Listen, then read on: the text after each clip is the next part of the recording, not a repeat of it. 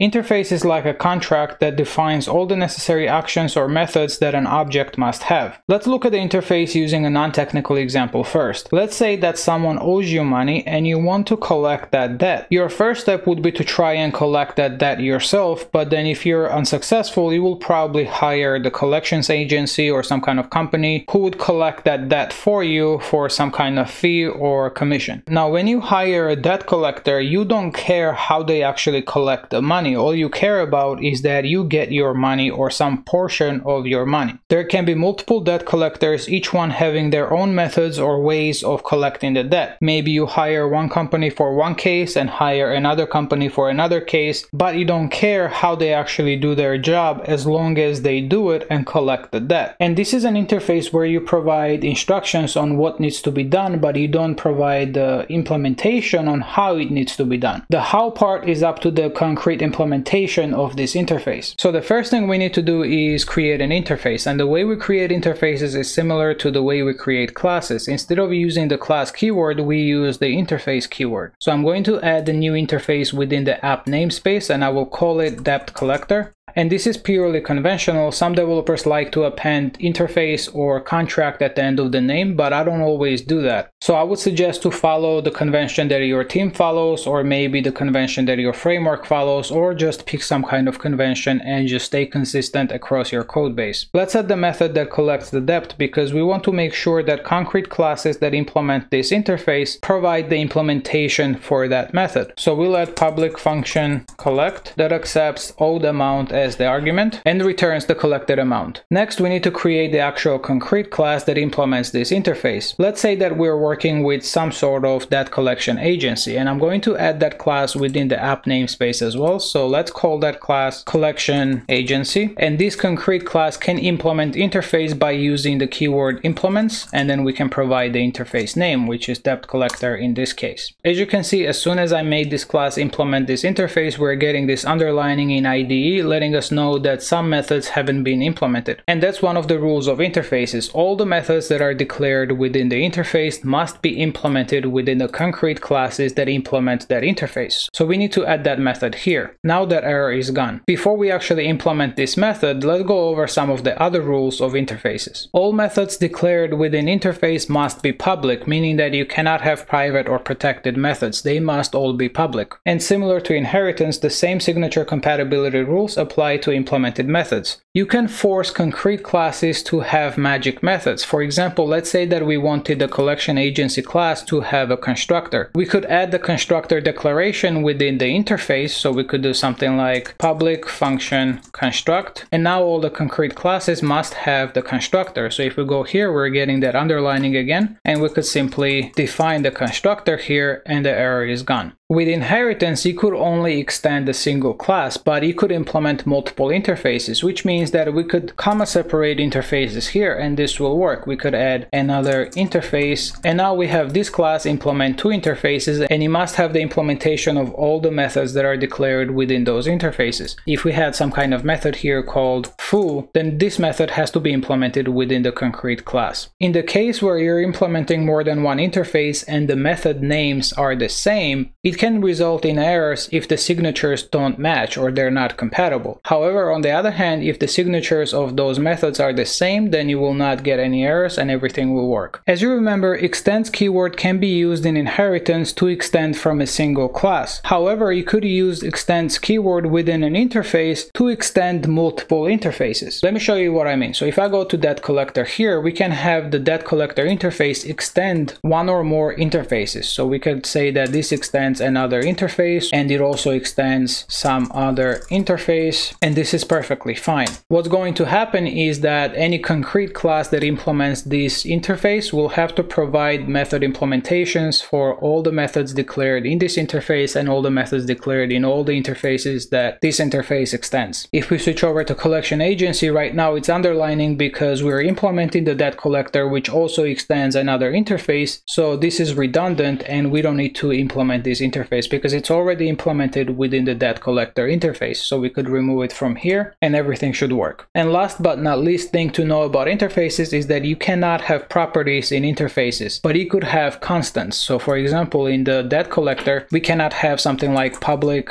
int x, but you could have constants. You could do public const my constant equals to 1, and this works the same way as the regular class constant. The difference is that constants defined in interface cannot be overridden. As you remember from the inheritance lesson, you're able to override the constants. However, when you define a constant within the interface, you cannot override it within the concrete class. So we cannot do something like public const my constant. This is going to result in an error and it's not going to work. All right, so now that we've covered most of the theory, let's actually implement the method and continue with the code. So I'm going to revert all this and remove them, and let's continue with the collect method. So as I mentioned, there could be different ways of collecting debt, right? Maybe it makes a call to the third-party API to do the debt collection, or maybe does some other business logic. For now, let's simulate this by using random number generator. So we could say that this collection agency guarantees that they will collect at least 50% of the owed amount. So we can say that guaranteed amount is 50% of the owed amount. So we can simply multiply owed amount by 0.5, and then we could return a random number between the guaranteed amount and the owed amount. So we could do empty rand, and we could pass in the guaranteed as the minimum and owed amount as the maximum. Now, one thing to note here is that empty rand accepts integers as the arguments, and we're passing in floats, but this is okay when we're not using strict types. But if we were to enable strict types, then this would result in an error, and then you would have to make sure that you're passing in integer instead of the float. But for now, we don't need the strict types for this example, and this is fine. Now let's test this out. We go to the index.php and let's create a collector instance, and let's echo out the collected amount. So we can do echo collector collect, and let's say that we're owed $100 and see what we get in the terminal. Let's add a new line here and let's run the command, and we get 83. Let's run it again, 98, and so on. So as you can see, it's a random number within the guaranteed amount and the full owed amount. So this works fine, but what is the problem that we're trying to solve, or what is the problem that the interfaces solve? Because we haven't encountered any issues so far, right? So what we're going to do now is that we're going to introduce the problem into the code so that we can see the importance and the usefulness of interfaces and how and what problems it actually solves. To do that, we need to have a method that accepts the debt collector as an argument. It could be another class, or maybe it could be a service class of some sort. So let's create a class within the app namespace, and we'll call that debt collection service. And within this service class, we could have a method that collects debt. So we could have something like public function collect debt, and this takes in the debt collector as an argument. So we could say collection agency collector, and the goal of this method is to figure out how much debt is owed, then call the collect method on the debt collector instance, and finally maybe do some processing. But for now, we'll just print out on the screen how much of the debt was collected out of the total owed amount. So we'll have owed amount variable, and we'll set that to a random number between 100 and 1000, and then we'll set the collected amount to the value of collect method on the debt collector instance, and we'll pass in the owed amount as the argument here, and then we'll simply print out collected this amount out of the total owed amount. All right, so we go back to the index.php, and instead of creating an instance of collection agency, let's create the instance of that collection service. We'll call this service, and instead of hard coding the value 100 here, we'll simply call collect debt, and we'll pass in an instance of collection agency as the argument. Now let's run the code again, and as you can see, everything is still working as expected. It collected $801 out of 826, collected 643 out of 721, and so on. So since everything is working, what is the problem that we're trying to solve? If we go back to the collection service here, the problem is that we're being too specific about the implementation right here. We're saying that this method accepts a collector argument, and the type of that collector is collection agency. So we're being very specific on what type of implementation of the debt collector we are accepting. But what if down the road we wanted to change the debt collector? Maybe we wanted to hire Rocky to collect our debt, or maybe move to another agency. We would need to update a lot of code, and it would be a lot harder to maintain that code base. To demonstrate this problem, let's create another debt collector class, and we'll call it Rocky. Now, because Rocky is another type of debt collector, we could have it implement the debt collector interface, and then we need to implement implement that method. Now, as I mentioned before, different types of debt collectors can have different methods of collecting debt. In the collection agency, we use the random number generator, but in the Rocky, let's say that he always, no matter what, collects 65% of the debt and returns that to the customer. The rest he would keep it to himself. So we could simply return the 65% of the owed amount. So now if we go to index.php, we can just move on and use Rocky. But if we try to run the code now, we get this error that the wrong type was used. And that makes sense, right? Because the collect that accepts collection agency, because we're being very specific here, and when we pass in another debt collector like Rocky, it's going to fail. So this is the problem. We assume the specific implementation, and because of this, you might hear or might have heard the phrase program or code to an interface instead of implementation. Because this method should not care what the implementation is, it should just care that some sort of implementation of the common interface is given. To fix this problem, we need to use interfaces, and because both our debt collectors, the Rocky and the collection agency, share a common interface, we could simply use that interface to type hint this argument. So we could do debt collector, and now this class does not care about the specific implementation. The only thing it cares about is that some sort of implementation of this interface is given as the argument. This is also called polymorphism, which is the last principle of object-oriented programming that we haven't covered. Polymorphism simply means many forms. An object can be considered polymorphic if it can pass multiple instances of checks, which would indicate that it can take many forms. We're accepting an implementation of that collector here. Can this argument pass multiple instances of checks? An instance of keyword can be used to check if a variable or an object is an instance of some other class. So we can do something like var dump collector instance of Rocky, and this will return true if this is instance of Rocky. Now, can this be true? The answer is yes, because Rocky implements the debt collector interface, and therefore collector could be instance of Rocky. It could also pass the second instance of check with the collection agency instance, because collection agency also implements the debt collector interface. And because it passes multiple checks of instance of, then this argument can be considered polymorphic. On the other hand, when we had the concrete implementation of the collection agency here, this would not pass more than one instance of check, and therefore it is not polymorphic. So let's change it back to the debt collector interface and let's run the code. As you can see, everything is working, and we're passing in an instance of Rocky, and we know that it will always get 65% of the owed amount, and as you can see, it's always getting the 65%. We can change this to another implementation like collection agency, and we run the code again, and it will still work. And then later, maybe we added another collection agency company that implemented the debt collector interface, but their method of collecting money was different and they had different guarantees and stuff. Then we could also use that instead of this, and we could simply just swap it out and our code would still work. So we said that interface is like a contract, and also we said that polymorphism can be implemented using interfaces because an object can take many forms. Can't the same be done using abstract classes with abstract methods? The answer is yes, because abstract methods kind of enforce a contract to the concrete classes, and also polymorphism can be implemented using abstract classes and inheritance because an object can pass multiple instances of checks. But the problem is that it makes you use inheritance, which might not be a good idea in some cases, as we discussed in the inheritance lesson. So what's the difference between abstract classes and interfaces? Abstract classes can have regular methods that contain the body, while interfaces can only have the method declarations without the body. Abstract classes can have properties, while interfaces do not have any properties. Abstract classes can have private or protected methods, while interfaces must have all methods declared as public. And another difference is that it could only extend a single class, while it could implement multiple interfaces.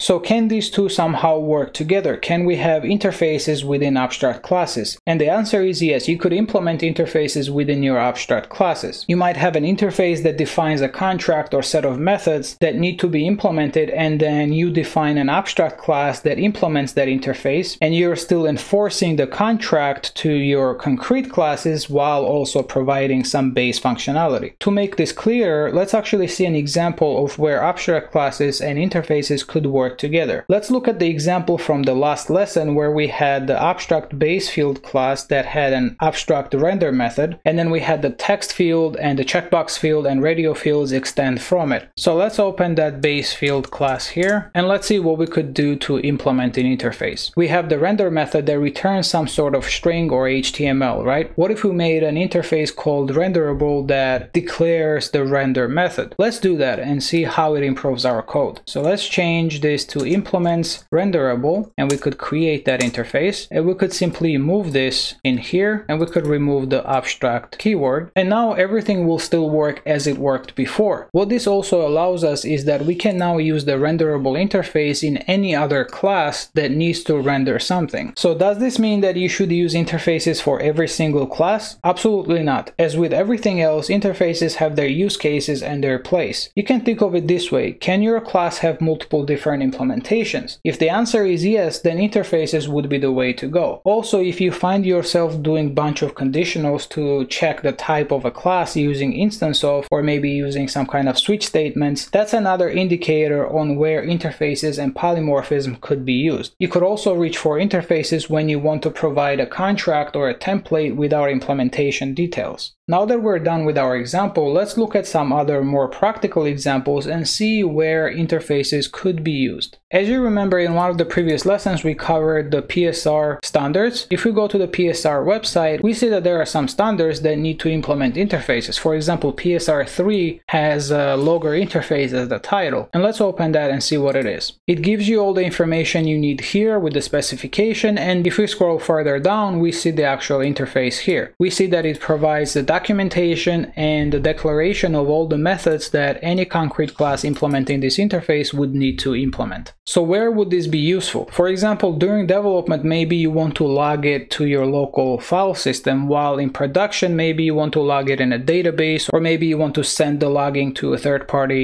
API that sends you an email or message in Slack or something like that. So you would have multiple different drivers that would implement the same interface. And you will see these interfaces being implemented in the modern frameworks today. If we go back to the standards table, we see that there is caching interface as the PSR6, and we have the container interface, and we have the HTTP message interface, and so on. Let's open the caching interface, and it's similar to the logger interface in a way that it provides all these methods that need to be implemented by the concrete classes. You might want to cache it with Redis or with memcached and so on. So this basically allows you to swap out the actual implementation even during runtime. For example, Laravel provides multiple different drivers for caching, database, queues, and so on, and they all conform to some sort of interface. If you wanted to add your own driver, you would simply just need to implement that interface and provide implementation for those methods. So this is it for this video. I hope you enjoyed it. Let me know in the comments if you have any questions or feedback. Thank you so much for watching, and if you want to support me and this channel and you get value from my videos, simply hit the like button, subscribe, and share to help me with the YouTube's algorithm. Thanks again, and I'll see you next time.